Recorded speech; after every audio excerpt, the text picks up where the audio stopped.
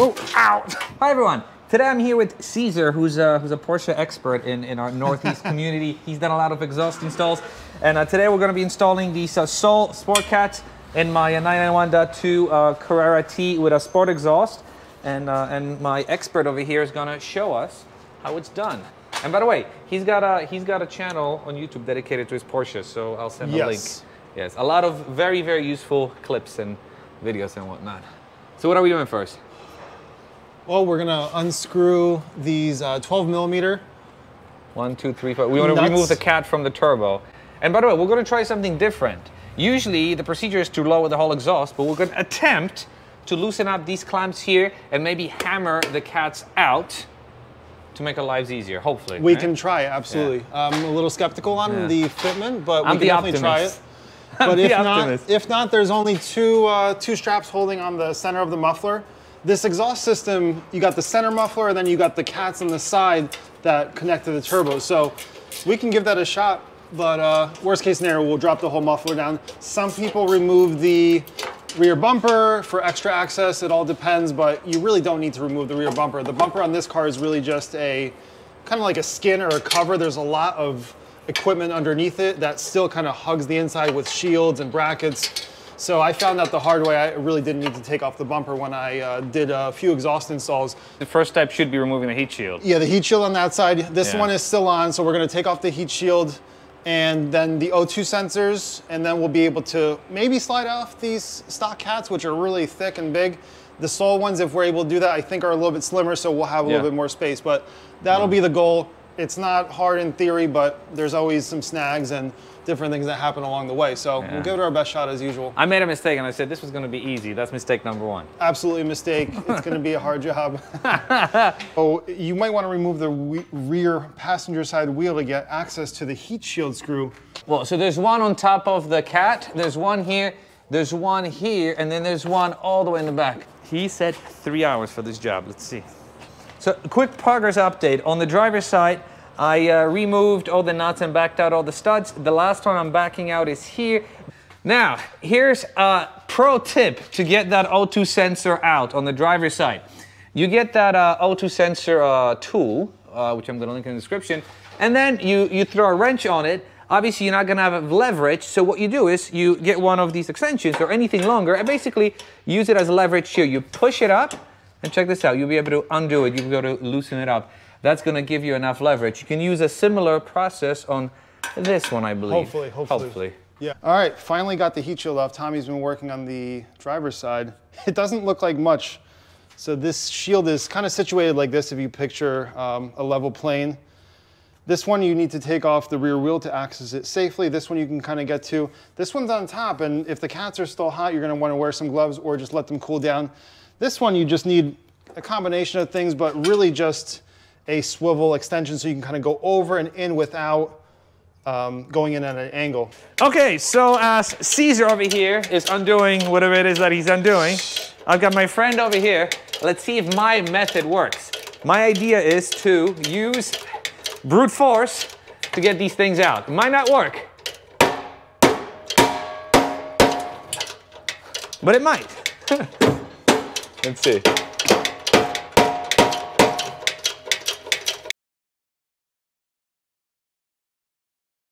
It's moving a little bit, not gonna lie. The only thing is hitting it up top is hard, so we're gonna have to use the original method. And now, to undo the middle O2 sensor, what you do is you get your tool in there, and you see, you use this wrench, and then use something longer as leverage, and basically just push it like this. I already loosened it up off camera, but basically you do this, and that pushes the wrench, and that's going to help you loosen up that stubborn O2 sensor. And then you can loosen it up by hand. Once you loosen it up by hand, you want to wrap it in a little tissue. And then you want to wrap it in a tissue and put it aside. You don't want to damage it. And now check this out. This is what the O2 sensor looks like. Oh yeah. Yep. Wrap it in a little napkin. Do not touch it with your fingers. You can stuff that and put it aside. Stuff it aside. And then the last one is here.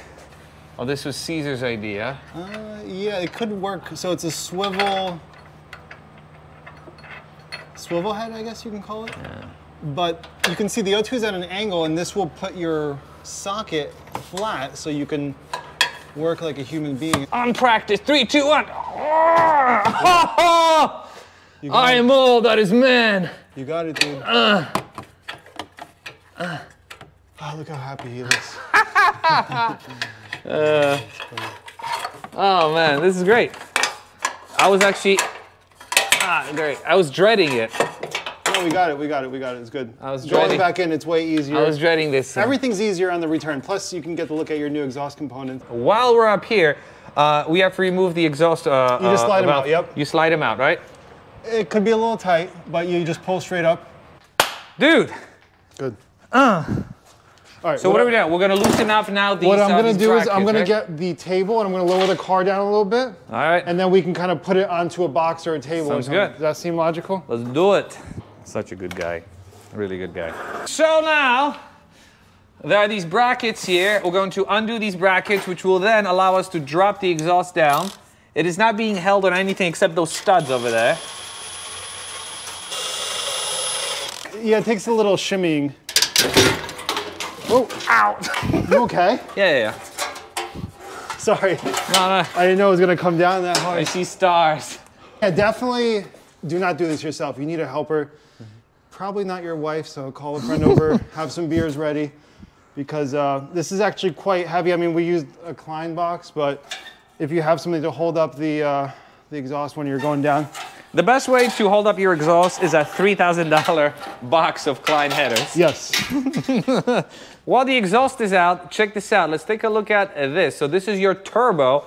You see that the wheel? This is the exhaust side wheel. And this is the wastegate that opens up. That's your wastegate actuator that gets opened up.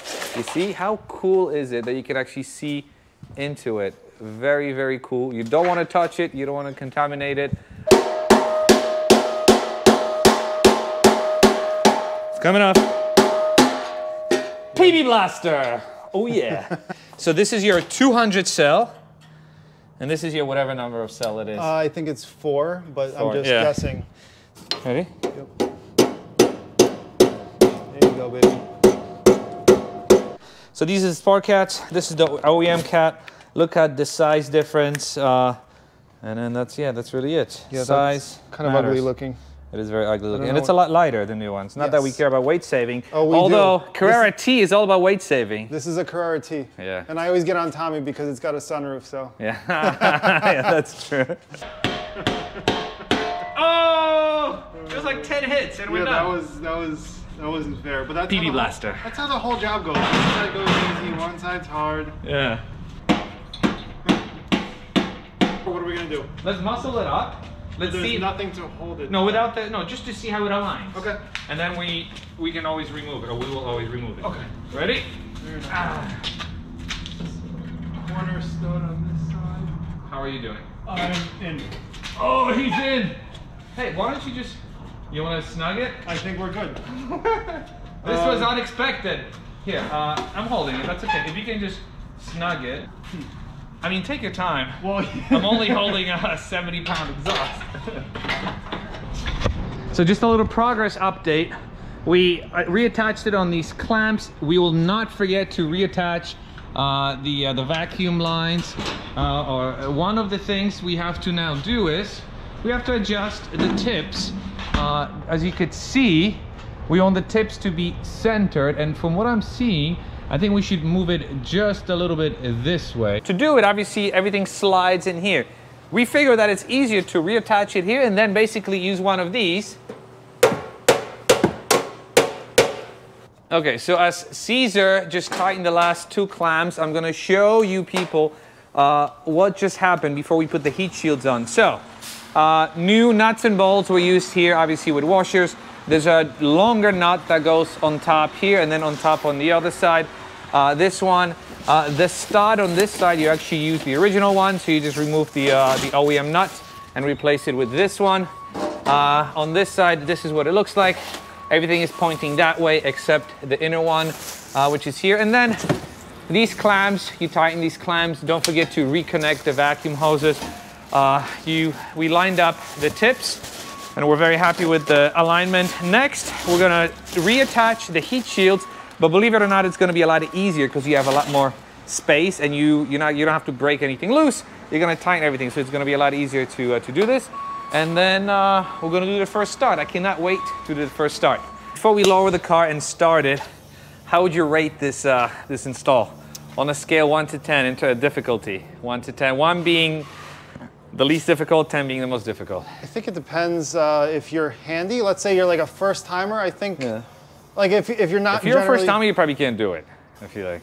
I think it'll take you most of the day if you're a first timer. But if you're pretty handy, I don't think it's anything unusual. It's tight fitment. It's not fun, but there's not too many screws. So you said 3.5 hours, and we kind of finished in 2.5.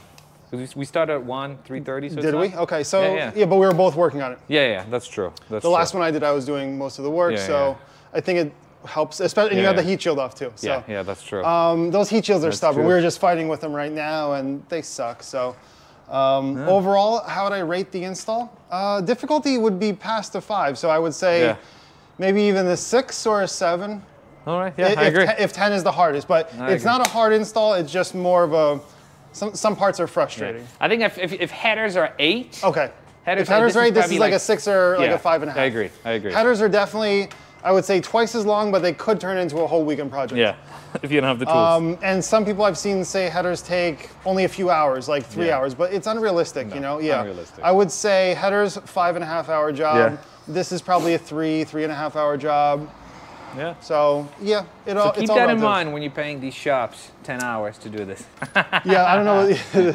It's a stretch, but it looks awesome, and everything's coming together. Cool. All right, so we're gonna lower it and start it up.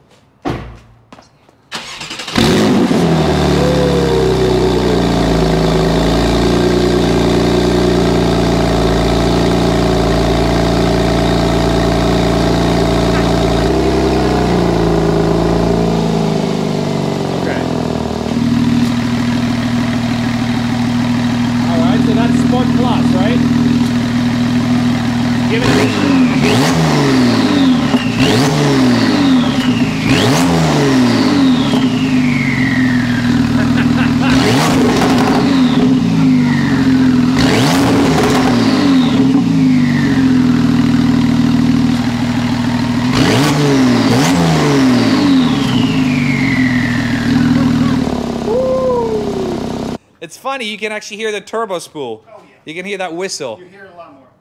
Yeah, cool. Well, Caesar, thank you very much. We're gonna clean up, and thank you, Saul, for an amazing product. This is awesome.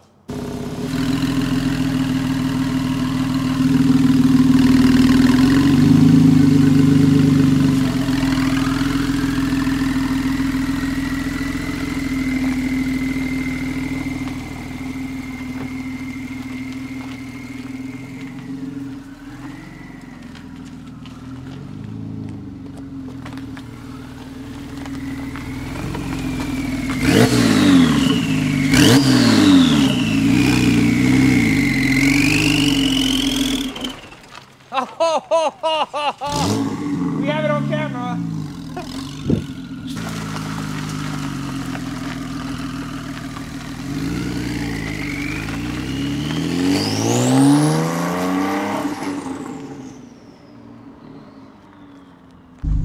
And we're done. I just left the shop.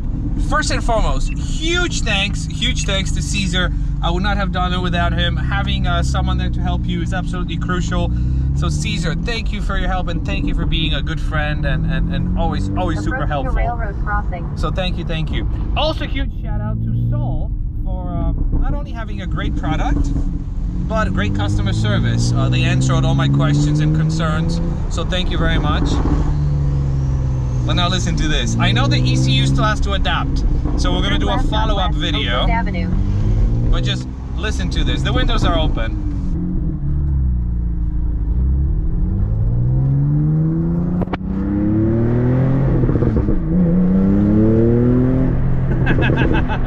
Approaching a railroad crossing.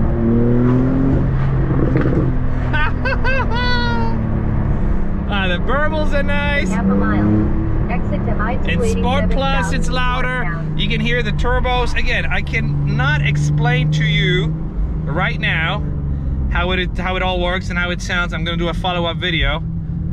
But inside of the car, it definitely sounds louder. It's exactly what I've been looking for.